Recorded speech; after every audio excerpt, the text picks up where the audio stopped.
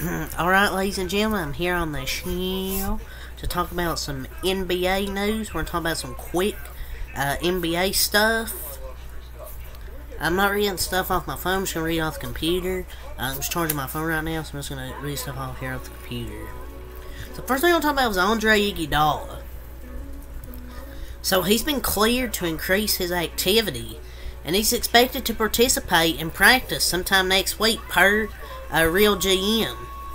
So apparently Andre Iguodala, he's been cleared to increase his activity. He's expected to participate in practice sometime next week. Last time he played was against the Suns. He got injured, I think a fractured left wrist, and he got the surgery, but now he's expected to participate in practice sometime next week, increase his activity.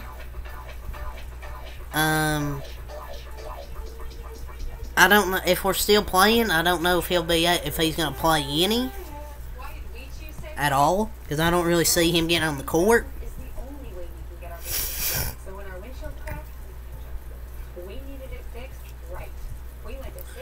But we're really talking about practice, man. Talking about practice.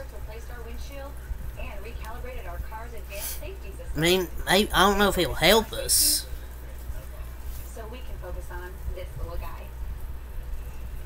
Act like he's gonna get more than like 34 seconds of playing time. Like, he's a good veteran player to have, but I doubt he'll get any playing time on the floor unless it's in garbage time. I mean, let's be real. So Julius Randle, this is via the Miami Herald. He said he's not concerned with Bam Adebayo's one-on-one defense, which is laughable. He said, quote, "I'm not really worried about who it is. One-on-one, it's not really a concern. It's about when the defense collapses, being able to make plays," end quote. So, I don't know. I mean, it kind of sounds like in this quote he didn't discredit Bam's one-on-one defense. He said he kind of did say he wasn't worried about it, but he didn't like full-on discredit his one-on-one defense. But it's kind of it kind of is a little disrespectful. Kind of is a little disrespectful to pretty much play down an elite defender and Bam Adebayo, but he should be worried about his energy level and shot selection. But the Knicks need him to be more efficient and effective. Dude should be worried about his shot selection and making efficient shots. He's been the biggest playoff dropper. He needs to step up big time. I mean, Bam he locked his shit up. He's locked his shit up so far. And he shot 2 for 9 when guarded by Bam, by the way.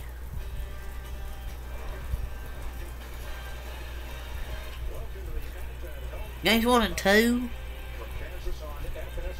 I know he was decent, but 2 of 14 in Game 3 as the primary defender, so yeah. I mean, Bam Adebayo hasn't been too good scoring in the playoffs, but his defense has been good, so that's kind of helpful. So James Harden in the playoffs has had 16 points, 3 of 14, 12 points, 2 of 14, that 45-point game, 7 of 30, 17 of 30, 4 of 18, 17 points, 8 points, 3 of 13, 21 points, 8 of 15, and 23 points, 8 of 21. So, in the playoffs, he's outside of that 45-point game and that 21-point game. Harden's had a really bad playoffs. He just hasn't had a good playoff outside of the 45-point, 21-point game. The Sixers really need James Harden to step up tonight. They really do.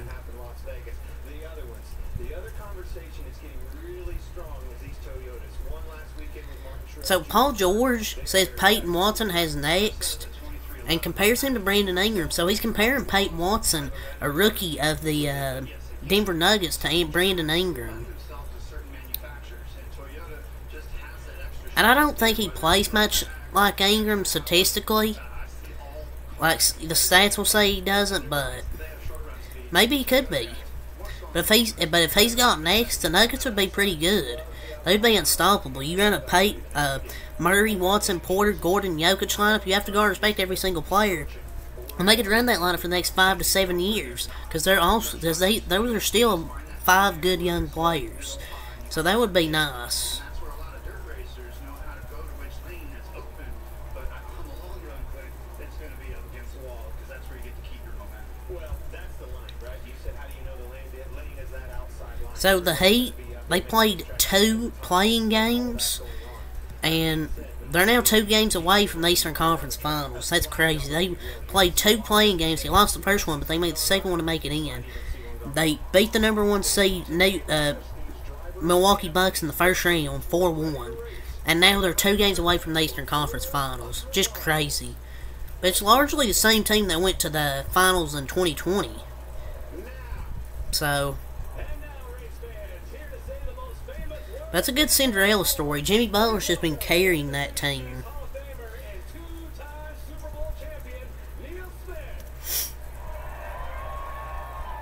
But I feel the Celtics are way too deep for the Heat. I don't think the Celtics would beat the Heat. Or the Heat. I don't think the Heat would beat the Celtics.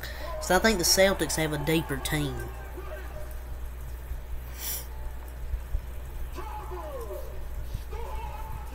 Bronny James has a future, according to many scouts in the NBA.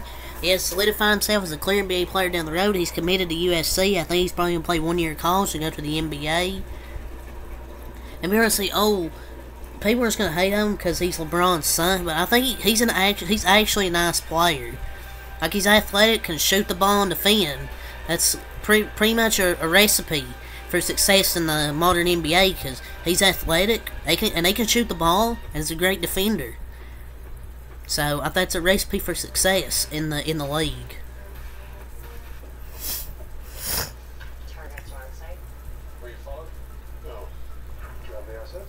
So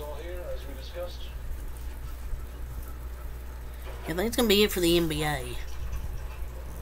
So, and that's all I'll say for this video. Until next time, have a lot. Peace.